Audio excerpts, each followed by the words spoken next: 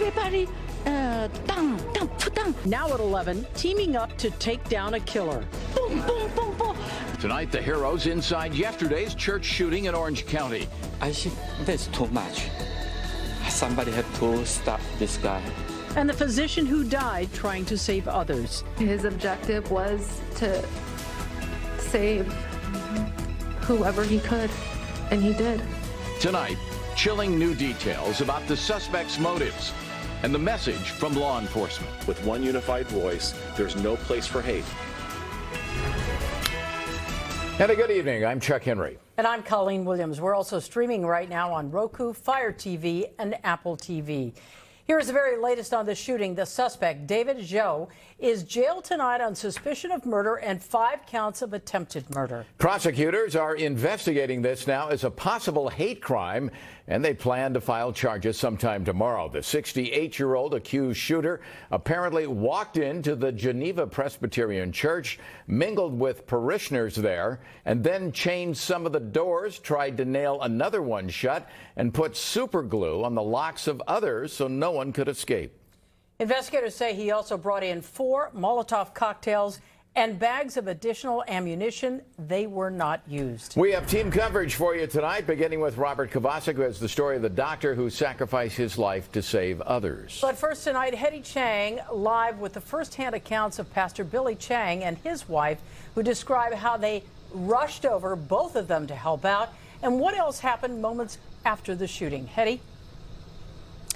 Chuck and Colleen, tonight we asked Pastor Billy Chang if he felt scared in that moment, and he said no. At 68 years old, he knew he had the strength to fight that suspect. As for his wife, well, yeah, she says she was terrified, but in that moment, she knew what she had to do.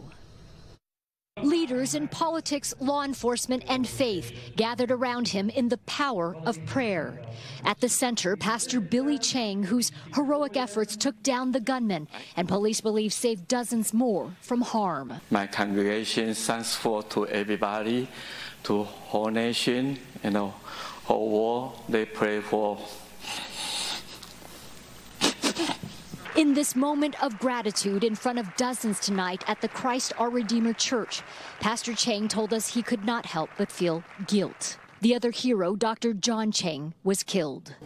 Because of Dr. Chang and his mother come to the church for me. This photo shows Pastor Chang holding down the man with the gun, seconds after the pastor thought to grab a chair to throw at him, possibly dislodging the gun from the man's hand.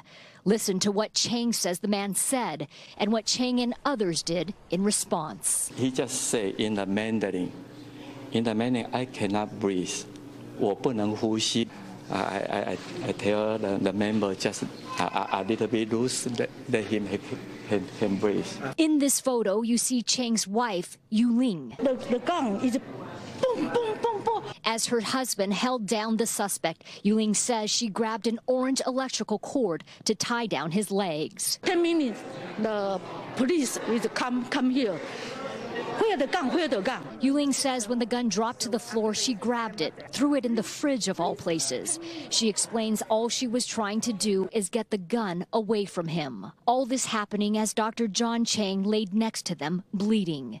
Yuling cannot unhear Dr. Chang's mother's cries. His mother is crying, my son, my son, my son.